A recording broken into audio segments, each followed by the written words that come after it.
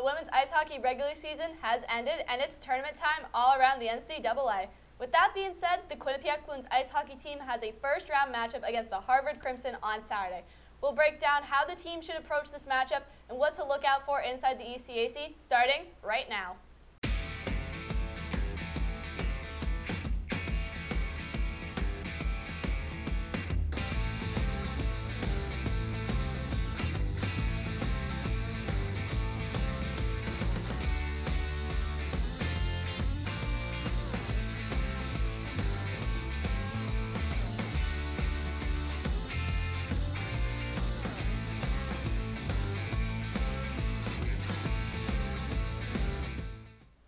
Welcome to Inside the ECAC. I'm women's ice hockey beat reporter Katie Belukovich, alongside my fellow beat reporters Anthony Rossi, Eli Ehlers, and Zach Stokinger. We will be looking into all the teams as the ECAC women's ice hockey playoffs have arrived. How you guys doing tonight? I'm doing pretty good. I'm ready to debate. I'm ready to agree as well, but I'm super excited. I'm super pumped to be here, and I'm ready to debate you guys. Yeah, I'm looking forward to it. I think we got some interesting picks coming up, so let's get into it. Well, I'm excited to hear what you guys have, so let's get right into it. Quinnipiac ended the ECAC regular season with a 13-9-0 record. From what we've seen this season, Zach, what are your thoughts on the Bobcats going into the tournament? Now, going into the tournament, they had a great offensive season overall, and a lot of that came from their defense. But my thoughts going in, the defensive side of the puck plays a lot like Brent Burns. You know, a lot of his contributions come on the offensive side of the puck, and he's not exactly known for great defense all of the time. So going into a loaded ECAC tournament, that defense is going to be a struggle for them. And we saw down the stretch, they have not been great defensively. Pretty simple, you just have to defense wins championship, guys, and that's what you're going to need in the ECACs. So I got to step in here. If we're going into how the defense is the issue, well, we got a long show, guys. We got a long show. So I'm going to hit you guys with some stats here. I'm going to give you the records. You guys have to tell me what time frame this was from and like who this would have been against.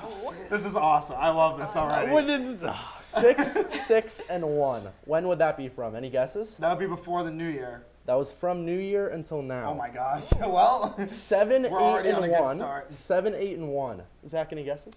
Why are you putting this on me, man? I'm gonna say from the new year till now. No. 7-8-1 against ranked opponents. 7-8-1 against ranked opponents. Now, looking at the USCHO, Ohio State's 1, Wisconsin is 2, Clarkson is 3, Minnesota 4, Colgate 5, Cornell 6, St. Lawrence 7, Minnesota Duluth 8, Quinnipiac sits at 9, and we'll stop at 10, St. Cloud State. Any guesses on what the record is against those ranked teams? We know a lot of them are in the ECAC. Any guesses? it's not good. It's I know like that much. 2 and 8. No, not even 2. 0, 8. Yeah. Oh. No, It is not good. excuse me. 1-8-1. I have very little confidence in this team. I will say, I You think have a little confidence in Quinnipiac? in Quinnipiac, yeah. I think Okay. I they're a agree good with that. team.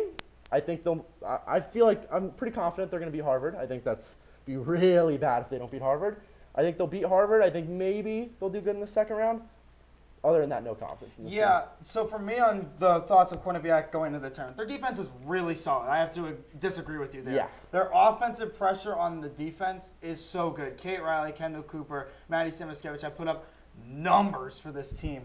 And one thing that I agree with you, Stokes, is their defense is a little bit tough. You can't keep relying on Logan Andres because you can't bail you out all the time, and eventually the fatigue is going to start kicking in. But one thing I have to mention is this team has been banged up all year long. Absolutely. And that is one thing I want to segue into the next question as well, is just get healthy, please. Because that's their one struggle that I've been noticing is they have been yet to have a fully healthy squad throughout this entire year. Yeah, absolutely. I totally agree. And I think you talked about Logan Andres a little bit. She started every single regular season game this year except for one against Post.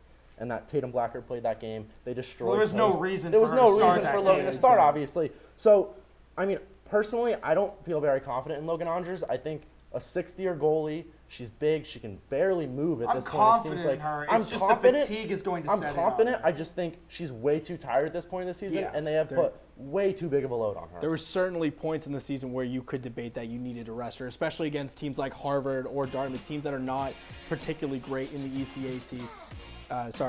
You need to get those experience. You need to get experience for Tatum Black. It's like she's not going to get this lucky all the time. No. It's like these saves are really solid, and there's been multiple times this year where I've been like, oh my gosh, she can still move like this in her 6th year? Yeah, absolutely. And like, well, she's not a grandma, dude. Well, Like, she has bailed her team out way too many times, and it's honestly kind of sad that this team has had to rely on her so much, because there are points where it's like, what are we doing? You have offensive star powers like Kaylin LaMarche. And yes, Kaylin had a great year. She produced big time for this team. But there's a point where it's like, why are we solely relying on one player each and every game that you go into? Yes. And you can't do that when you get into playoff hockey. I agree with you. Yeah.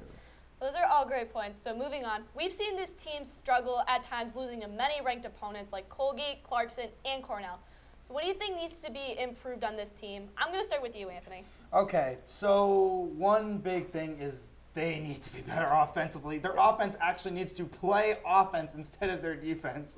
That is the one problem that I've had. And like I mentioned earlier, Kate Riley, Kendall Cooper, they've been creating more of the offensive chances for the team, rushing into the zone, getting those breaks that they have. Most of their goals have come from those two, and Kaylin LaMarche and Sadie Pierre mile of that, and that's about it.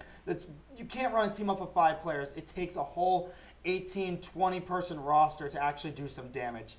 And just more pressure. That's how I feel, because we saw that in the Minnesota Duluth series, and they were able to successfully beat them in one of the games and then tie them in overtime, which is a really good accomplishment if you think about it. Absolutely. No, I totally agree. And I think when you look at from that Minnesota Duluth series on, this team really struggled down the stretch. And I think I'm in agreement with you here. The offense needs to step up big time. There are 2 players who I'm looking out for. Alexa Hoskin and Emerson Jarvis. They both were injured. They both had their moments this year once they got back. Alexa Hoskin, in her 12 games back from New Year's onward, she had 4 goals, 2 assists for 8 points. That's pretty good. Like, I'll give it to her. It's not bad, but it's not bad, perfect. but it's not perfect. And like we said, if this offense can't step up, I don't see this team going very far. you need to add other players into the factor. You have transfers such as Dress Schreiber and Julia Neers. They haven't been producing as much as the Bobcats would want them to at this point in the season. And another stat here, Captain Kate Riley is the leading points getter on this team as a defenseman, and she's your best defensive defenseman.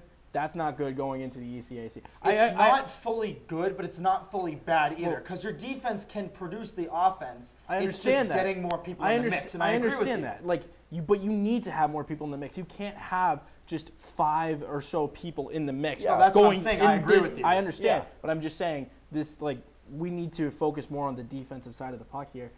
Defense wins championships. I understand the offense is struggling, but when you have players such as Kate Riley that can produce that kind of offense, I feel like focusing more on the defense, securing that, protecting Logan going deep into the ECAC is going to be very, very important. Yeah, and bringing back the Kate Riley thing, it's a great thing that she's scoring as much as she is. Exactly. Yeah. But when you switch that, you never, in the NHL, how often do you see a defenseman as your #1 point scorer? Not often. The only Not team that I'm often, no. seeing right now is Vancouver with Quinn Hughes. Exactly, and Quinn Hughes is elite. Yes. So I don't think you can say Kate Riley being the leading point scorer is a bad thing. I think it's good for her specifically, but for the team, that's an issue. You need to have players stepping up. Sadie Pierre, she's a captain. I understand she's in the top 5 with points, but at that point, you need her to step up in that captain role and be the one who you can rely on constantly. And I don't think having a defenseman being your scoring weapon is a great thing. And then one other question before we move on and take our first little break here. Who is the key player that you want to step up in the ECAC playoffs, excuse me? Go ahead, Who is Zach. your key player? I'll go around the table. Start with Stokes. You gotta go with Captain Sadie Pierre. She's been very good offensively. She's been a great leader for this team, but when it comes to the playoffs, you need to step up any which way you look at it. You think of the GOATs such as Tom Brady, Michael Jordan, always great playoff performances. You need a leader like Sadie Pierre to step up in those times to show the locker room, hey, we got this, guys. Kind of ease the tension during what playoffs bring. You need someone like Sadie Pierre to step up. I have a little bit of a different one here, and I wrote this down. Okay. Emerson Jarvis. Okay. No, And I like it. Here's She's my been reason. off of injury, but She's off of an injury, but she was at Ohio State last year. She played in the NCAA National Championship game. She has that experience of being in those big games when it really matters. I think she will be huge for this team. And yes, she's not playing first-line minutes, but I think she'll be someone where that experience factor will be huge for this team if they can really utilize her to her full strength. Yeah, I agree. And coming off of the injury is going to be tough, and it's going to take a little bit of time. But I feel like this Harvard game is a warm-up for her. Get her feet back under her legs, and she's going to start produce. For my answer on this, it's kind of difficult to say this, but I think Madison Chandler really needs to step up. I've not seen the best performance from her recently. I got to watch her play last year, and she stepped up mightily, but she has decreased massively from last year. You do have to put into fact who are her line mates last year. Exactly. Well, yes, Olivia Mobley and Shea Maloney, who were two of the top leaders in points on Quinnipiac. Yeah. But yes, her line is weaker, but that doesn't mean that she has to play weaker as well. Yeah, I definitely agree. I think she had that scoring help where it was a lot easier to find the back of the net when you have someone like Olivia Mobley who's like finding you constantly. Like that makes it a lot easier. And I'm not saying that she shouldn't step up. I think she hasn't produced to what she should be producing this year. I just don't know if I'd necessarily say that like this year was such a terrible year for her. No, it's not a terrible year, but it's not like her best. Like obviously, the first year is not going to compare to the second year right after it. Definitely. But this is definitely a little bit of a down year that we've seen. Yeah. And we'll see that next year if she decides to stay at Quinnipiac. Yeah, absolutely. I would agree with that. Now that we've talked all things Quinnipiac hockey, we're going to take a break, but don't go anywhere because when we come back, we will talk about our bracket predictions and who to look out for in the tournament. We'll be right back on Inside the ECAC. Welcome back to Inside the ECAC. I'm Katie Velukovic alongside my fellow B reporters Anthony Rossi, Eli Ehlers, and Zach Stokinger. Let's take a look at the bracket heading into the first round of postseason play. RPI will be in Rhode Island to play Brown. The Dartmouth Big Green will be facing off against Princeton at Hobie Baker Arena. Union will be traveling to take on the Yale Bulldogs in New Haven. And a couple of miles north, Harvard will be going to Hamden to play the Bobcats. Any initial thoughts on the first round matchup, guys? Well, I mean, I'm really interested to see this Yale-Union series. Yale is one of those teams that I've been looking at recently, and I've been a little bit questioning their play during regular season play. But I know how good this team is. Karina D'Antonio, Pia Dukarik, El Harchi. They're a good team. They're not a bad team. And they could be ranked in the top 8 if there wasn't an existing Cornell, St. Lawrence, Colgate, Clarkson. That ring a bell for anybody? Yeah, exactly. They may be the top 8 teams in the country. But Yale is a solid team. And another one that I'm going to, a little bit of a preview is that Princeton series. And I'm a little excited for that because I know me and Eli have a little bit of disagreeing opinions on that series. Yeah, we'll have to see. For me, I think it's got to be the number 9 RPI versus number 8 Brown. I think that's going to be a really good game, and I think it could really go either way. But, I mean, we'll get into that in our brackets a little bit, but I think that's going to be the toughest game, and I think it's going to be a very tight game. My guess, we'll say 3-2. I'm not going to say who, but I think it's going to be a 3-2 game. I like it. What about you, Zach? I'm going to have to go with what Rossi said over here. I like the Yale Bulldogs, but I'm going to add a little bit of spice. I'm going to send it over to Princeton and Dartmouth. I think this game is going to be a very good game. It's going to be very close. It's going to end in regulation, but it's going to be a 3-2 victory for Princeton. Both of these teams really good in regular season play when we saw them come to Hamden. And, I mean, in the tournament, it's anybody's game. So I like that game. I like that.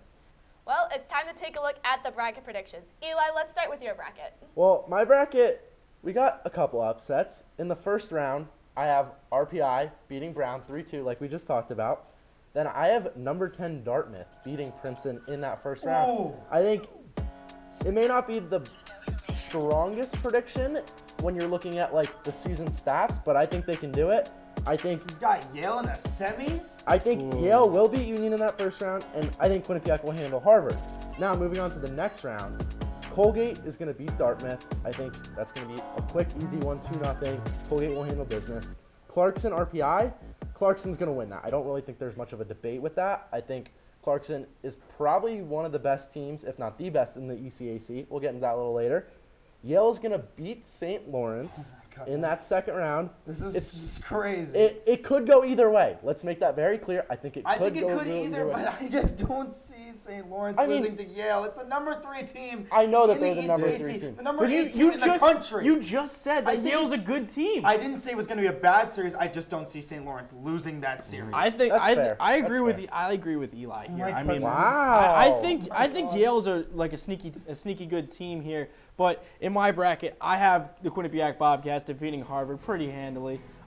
Yale is going to kind of not walk all over, but they're going to defeat Union. Princeton's going to take care of Dartmouth in a close game, and Brown and RPI another close game. Brown's not going to do well against Colgate. Clarkson's going to take care of Princeton. Yale is going to defeat St. Lawrence. I think St. Lawrence is my pick to be the upset. So here's my question: is it going to be a 3-game series for that? Yeah, probably. But the game that I want to question you about is the Quinnipiac-Cornell series. How do you not see that game? How do you not see that series going to 3 games? Yeah. It's just confusing to me because, yes, I understand you have Cornell winning. I also have Cornell winning. But that game or that series should go to 3 games, no question in my mind. When we had Cornell a couple weeks ago in Hampton, I did not like the Bobcats play at all. I think they're going to sweep them. They had a comeback. I understand. All right. Let me explain, for the love of God, you two. Okay, so what I'm trying to say here is I don't think the Bobcats are clutch this year. I don't think that they are. I understand they had this big comeback and all these la-di-da-da-da stats. But when it comes down to it, guys, Bobcats will not perform. They will not perform. When the lights are on them, when the lights are the brightest, they won't perform. Now, moving on. Late in the semifinals, Yale runs into a brick wall known as Colgate. Yes. And Cornell loses to Clarkson. And then I have Clarkson winning it all. I think Clarkson can beat Colgate. Rossi, for the love of God, can I finish my point? Yes. All right. Yes. So those are my final predictions. Okay? Rossi, let's hear it. Let's stop yapping over here. Let's take a look at my bracket. So I got RPI beating Brown. You got Princeton beating Dartmouth in that first game. Yale beating Union. I know, I took a bunch of the favorites in this game. I don't see Brown walking all over, or RPI walking over Brown, excuse me. But RPI kind of wins that game. Yale does not beat St. Lawrence. I picked 1, 2, 3, 4 in my quarterfinals. They're going to be really good quarterfinal games, except those top 2, because I think Clarkson and Colgate are going to be dominant, and that's why I have them in my championship. Cornell is going to be an interesting game against Colgate, is where I have it. The 1 versus the 4 in the semifinals is going to be really good in Hamilton as well. Not too far away from Ithaca, so it's going to be a really, really good game in that semifinal. Yeah. But, Katie, let's see your championship prediction. Let's throw up the championship graphics right now. Katie, who do you have in the championship? In the championship, I got to go with Colgate. They're a very strong team, and they are 18-4 in the ECAC, and they've won against Brown, which was also a tough team at the beginning. So for that reason, I picked Colgate. You have St. Lawrence in the finals, which I is do have St. Lawrence. really I do interesting. have St. Lawrence. They are a tough team, as the Bobcats have lost them. They did come back from an 0-3 in the 3rd quarter, but then ultimately lost in overtime. But you've got girls like Abby Hustler on that team. She has 28 assists and 24 goals. She is a tough player. She's and a not tough to cookie. mention Julia Gosling as well, and Yes. Nordstrom and Net. They are a good team, but I agree with Stoke. They could be the upset over, or Yale could be the upset over them.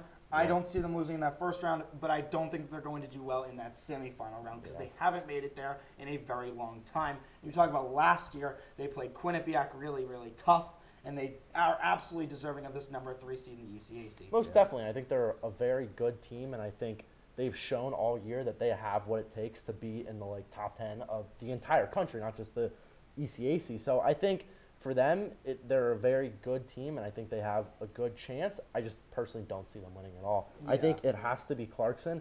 Knowing how strong that team is, their forwards, probably any of that forward line, of their 4 forward lines, could be a starting line because they're so deep offensively. I have to agree with Eli here. Clarkson's just such a great team. I understand Colgate's that number 1 seed, but Clarkson overall, when you have a brick wall in Michelle Pachesnik, I mean, it's going to be easy. Good, but you gotta remember who's in net for Colgate. That would be either Kaylee Osborne or Hannah Murphy, who are debatably almost better than Michelle Pachesnik in most games. And you gotta remember who's in front of her as well: Danielle Serdachny, Christina Koltnikova. Well, let's talk about we have to mention Koltnikova. I can keep going down the list. We understand what happened to Koltnikova. Well, she was out for 4 games, but she is now back with the team. So she's going to be rusty. She's not going to be at the top. It's going to be rust. like an Emerson Jarvis situation. Not to that extent, but there's going to be a lot of rust in those questions going down the line in such a tough tournament that is the ECAC tournament. Absolutely. That's the question that we run into, and that's where Clarkson beats Colgate. All right. All right. Well, now that we've seen all the brackets and championship picks, who is the team that you guys are think going to go under the radar as a sleeper team? Zach, I'm going to start with you. Well, I'm going to have to go with that team down on Whitney Avenue. For those who don't know, I'm going to have to go with the Yale Bulldogs. Players such as Seller Ella Hartshee, Jr. Pia Dukarich, Jordan Ray, and the first year, Stephanie Stanen, impact players for the Bobcats. We've seen it in 3 games that they've played. Impact players against the Bobcats, Against the Bobcats, yes, of course. For the Bulldogs, a lot of B words. But, they only went 1-2 against the Bobcats this season, getting that late season victory in an overtime win. What I liked about the Yale team, they played each and every game so hard. You got that kind of culture is really good for winning a national championship. When you're going up against debatably better talent, you got to have that drive to win those games. And I mean, they've recently been in a lot better form than the Bobcats. They've also been better in form than the teams around them in the standings in Princeton and Brown. So I think that they're kind of on this rocket ship. I think they can get more fuel, and I think they'll be able to go far. So for me, it came down to either Yale or Quinnipiac. And I was looking over stats. 11 seniors or grad students on Quinnipiac's roster. 2 seniors or grads on the Yale roster. So you have Quinnipiac as your sleeper. I have Quinnipiac as my sleeper for the fact that they have that experience. They have 11 seniors or grads, plus you have to include Emerson Jarvis, who was just in an NCAA national championship like we talked about. And I think that experience is going to be huge. You look at last year in their NCAA first round, they won 3-2 in triple overtime. So that experience aspect of you've been in those tough situations where you have to dig extra deep. I think that experience is going to be able to help this team get further than just, oh, we're beating Harvard and we're done. But Rossi, I want to hear, who do you have as your sleeper team? So I went a little bit different than both of you two. Okay. And I went a team that's very under the radar. I don't think that they're going to go insanely far, but they could create some havoc in the ECAC. I went with the Princeton Tigers. Okay. Now, I understand that they're not the best team, but you got to look who's on that team. Sarah Fillier, Izzy Wonder, and then Emerson O'Leary, who's been really solid. Sarah Paul's been pretty good as well. Their goaltending hasn't been that good this year behind Taylor Highland, Jennifer Onowich. They're not really that insane this year, and they've run a 3-goalie rotation, so it's been difficult at times. But the Princeton team is not to be truly underrated because, as we've brought up multiple times on this very desk in multiple different shows, in multiple different segments, Sarah Fillier is most possibly the #1 overall pick in the upcoming PWHL draft. And she is going to create a little bit of havoc in the ECAC. Not saying that Princeton is going to win a semifinal series best of 3 against probably Clarkson will be their opponent. Yeah. Probably not, but Princeton could create a little bit of a tough time. But, and I will agree with you in a sense here that they have put up good numbers against these top-ranked teams. They haven't They're ranked in the top 15, They're too. ranked in the top 15. Yeah. They haven't won many of those ranked opponents when you're looking in the ECAC. Like, they played Quinnipiac very tight. It went to overtime. Quinnipiac had to fight back into that game when they were in Hobie Baker, when they were at Hobie Baker. So I think I agree with you, but I just don't know if I would necessarily call them my sleeper team. And to your point on the talent of Princeton, the talent is no question. Yes. But you mentioned potential #1 PWHL draft pick. I want to bring it to the NHL draft pick last year. Connor Bedard, team made the playoffs, the Regina Pats. They didn't go that far. You have a generational talent. The next Gretzky, they call him. And they only made it into the first. They only made it into the playoffs. They didn't even win. So that's my point. Even when you have great talent, great individual talent, it really depends on the team chemistry moving forward. And if you don't have good enough team chemistry, like the Quinnipiac Bobcats, like Cornell, like Colgate, like Clarkson, like St. Lawrence, hell, like even Brown or Yale, you can't win those games. It's a great sleeper pick, but I don't see them going that far. All right, I think we've done enough talking. Katie, who is your sleeper pick for this tournament? I have to agree with Eli. I went with the Bobcats, and I'm going to have to mention Logan Andrews again, how she is a very good goalie. And as I looked at her stats, she averages about 20 or above saves almost each game. Yeah. And as we mentioned earlier, obviously the defense has been big, scoring offensively. The offense does need to be better, but like Sadie Pierre being the #1 scorer for this team, you also have Kaylin LaMarche, who has been exceptional this year. So Especially as a first year. especially as a first year, yeah. I think that we can all agree that these teams are sleepers. They won't go insanely far. They won't win the tournament. Yeah, God, no, and I think it's hard when you're looking at teams like Colgate and Clarkson and St. Lawrence, as we've said Absolute before. powerhouses, to say the least. They're big time teams, so I think it's hard to necessarily say that like, oh, it's a sleeper team that they're going to go all the way. I don't think that happens an this uphill- year, Yeah. knowing how hard the ECAC is as a conference. Yeah, it's an uphill battle. Any way you put it, you could say Harvard's your sleeper team, and they're fighting 11 almost ranked teams through the entire tournament. Exactly. So there's nowhere to hide in the ECACs, to say the least. Absolutely, and I completely agree with you, knowing how many ranked teams there are in this ECAC conference. This is definitely one of the best years in the ECAC. I had a blast having this show with you guys. This was super fun. Katie, why don't you take us out? So we've talked about who may win and what team might be under the radar. So my last question for you guys, who is the player that you're each looking out for in this postseason and when the stakes are so high? Question. You forgot. Wow, I'm like Unprofessional. Wow. Unprofessional. My mind's going crazy. We're just Yeah. debating Entire Yeah. such great Let's- debate. I guess I'll start then. Yeah. I'm going to go with Daniel Serdachny off of Colgate. Obviously, I'm not going to go Kaltenakova, but I am going to go with her sidekick, so to say, or maybe the main character on Colgate too, because she's been really solid. She was one of the leading point scorers in the entire NCAA last year, and she won the MVP of the ECAC last year for Colgate in the entire ECAC. So with Daniel Serdachny, you're getting good minutes. Look at this offensive pressure right there, and then look at the shot by Serdachny. This is the pressure that I'm seeing her gel with Kaltenakova, Biederman, Simpson. That entire team gels. Their chemistry is crazy. And I could really point out any Colgate player. Like, I could have chosen Allison Simpson. Yeah. I could have chose Christina Kaltenakova. I didn't. I chose Daniel Serdachny because she's played in every single game this year for Colgate and has dominated in almost every single game. The one team that has shut her down is actually Quinnipiac. And that is really interesting to me because Serdachny has put up numbers on Quinnipiac. So is Kaltenakova, but they were able to shut down those two because they know them so well. But Serdachny is a player to look out for. I'm interested to see who you two picked. So for me, I went with Nicole Gosling from Clarkson. And my reason why is she ripped on Quinnipiac. She had a big season when it came to playing Quinnipiac. And overall, this entire year, she was phenomenal. 34 games, 34 points, 13 goals, and 21 assists. Against Quinnipiac, she had 1 assist, and she had the overtime winner that ended Quinnipiac in that game. So I think, for me, it has to be her, just because she is what has driven Clarkson offensively, and she's what has helped this team move forward throughout the entire season. But Zach, what do you got? Well, Eli, I'm going to stick right with you with Clarkson, but I'm going to shift it to the goaltending. Michelle Pachesnik been lights out for the Clarkson Golden Knights this season.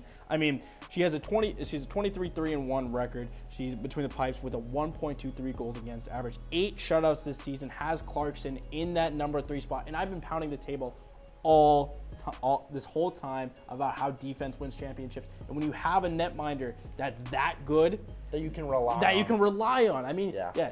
everything starts at the goaltender. If the goaltender's solid, you're gonna be fine. I mean, I wouldn't be surprised if she has a couple shutouts this tournament. That's A couple how. of shutouts this tournament? Yeah. I don't think that they might get a shutout. Like Rossi, Anthony, I'm not bashing. I understand that you don't believe this, but I think have that much belief that she's going to be Okay. that good for Clarkson. I think maybe 2 shutouts is my guess for her. 2 shutouts? Two And that's a shutouts. few. Whoa. Okay. You know what? I do like the hot takes, and I like it. I think that she's going to perform really well, and I love your pick. The pick that I don't love is this one right here. With Abby Hustler from St. Lawrence. What are you? Are you crazy? She's their top player on this team. She's scored the most goals throughout the season. She's a good player, so that for me why I picked her. Like she's a good player. Well, Rossi, you got to understand that she wants St. Lawrence for Katie is going to the finals. You have that with Abby Hustler. If she gets on one, she I feel like could the bring this player team. to watch if you're looking at St. Lawrence is Nordstrom or Julia Gosling. And that's That's a fair anybody point. That's a else. fair point. But when it comes to playoff time, it could be anybody that comes. What out. did she do against Quinnipiac? Exactly. She scored a hat trick. Yeah, she scored a hat trick. Against Quinnipiac, though. That is But true. they're in the top 10 in the nation. Well, that's all the time we have for the Inside the ECAC Women's Hockey Edition. Stay tuned to Q30 Sports for men's ice hockey Inside the ECAC postseason preview. To see content on Quinnipiac's game versus Harvard, make sure to go to @Q30 Sports on X. Thank you to everyone for working hard behind the scenes. For Eli, Zach, and Anthony, I'm Kay Vulukovic. Have a good evening.